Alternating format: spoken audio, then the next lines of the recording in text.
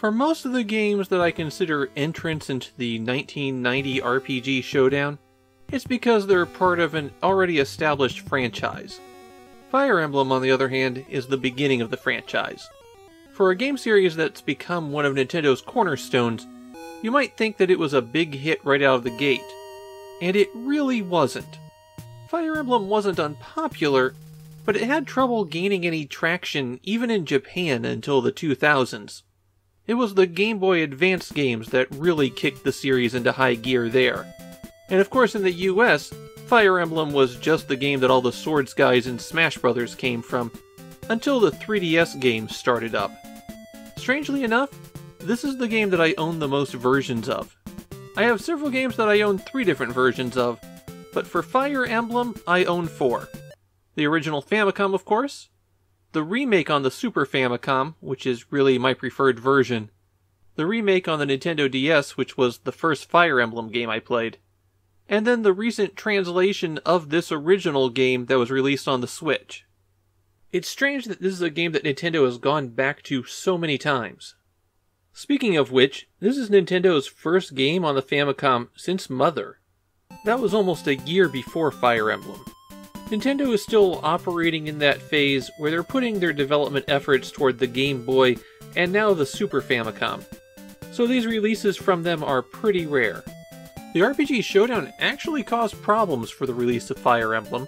Manufacturing cartridges for Dragon Quest IV and Final Fantasy III took up most of Nintendo's manufacturing capacity, and so Fire Emblem's release was delayed 3 months. Unfortunately for Fire Emblem, Dragon Quest and Final Fantasy were also delayed.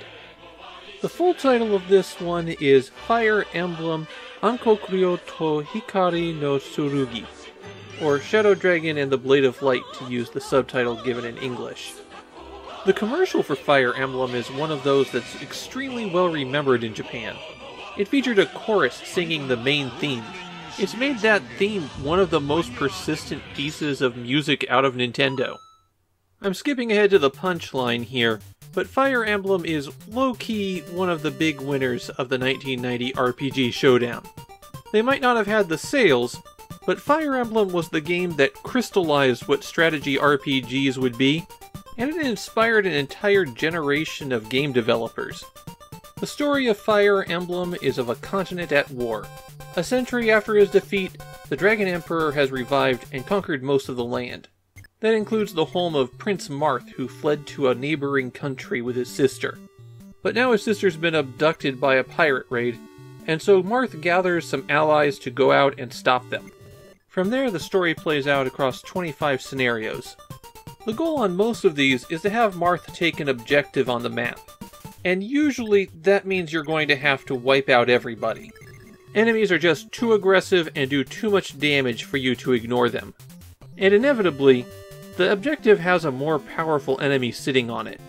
On your turn, you can just move all of your characters around, and if you move them adjacent to an enemy, then they can attack. You select one of your troops by hitting the A button, and then you can hit the A button again to see their stats, and then if you hit A again, it'll end their movement without you doing anything. A nice thing about Fire Emblem is right until you close that final action menu, you can always hit the B button to back up. You're not locked into a move until you give the command to attack, fiddle with your inventory, or stop. If you choose to attack, then you watch a little scene play out.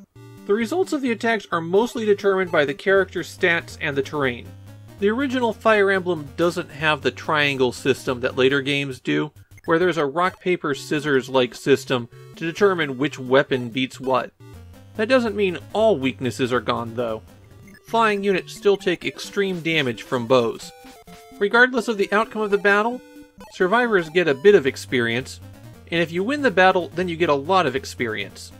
Well, relatively a lot. At level 1, it'll still take about 4 or 5 battles to level up. When you level up, every one of your stats has a certain chance to increase. Whether it goes up or not is totally dependent upon luck.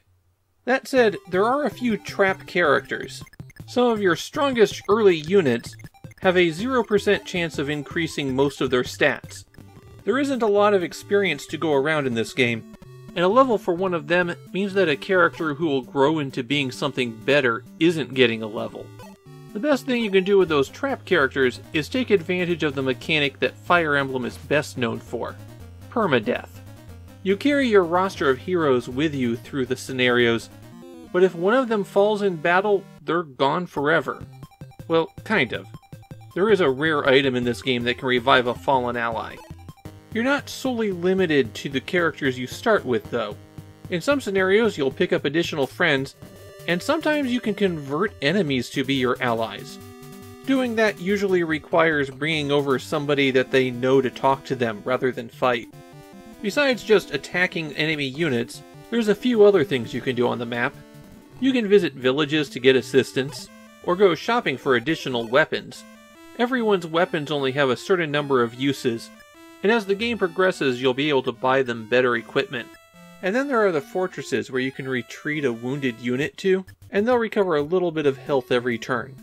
Be careful about relying on those, though. Every scenario technically has a time limit of 255 turns. Go over that and you lose. The other losing condition is if Marth dies. Though as you might guess, if you lose a ton of troops, you could put your game into a state where you really can't continue onward.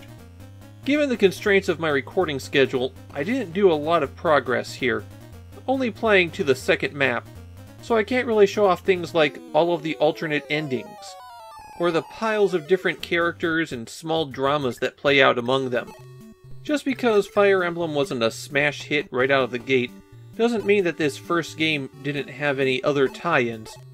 Thanks to there being several reissues of it, there are multiple novel adaptations and comic adaptations of the story, audio dramas, plural. The growth of Fire Emblem as a series made a lot of people revisit this game.